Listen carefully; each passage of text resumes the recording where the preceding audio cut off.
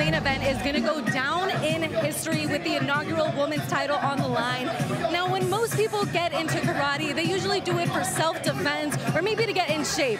But when I asked Christina Kavakopolou what sparked her interest in karate, she told me that it was the outfits. Not only did she think the karate gis were cute, she was also intrigued by the dexterity, the rhythm, the flexibility of karatekas, which is ironically similar to her opponent, Sthefanie Oliveira, who also has a ballerina background.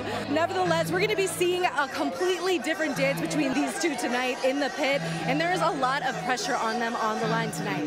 But they have one goal that is similar for both of them. They want to inspire the women watching this bout to get into karate. Even if it's not to become a world champion one day, Sthefanie Oliveira and Christina Kavakopolou want to inspire fighters and welcome them into the karate combat world.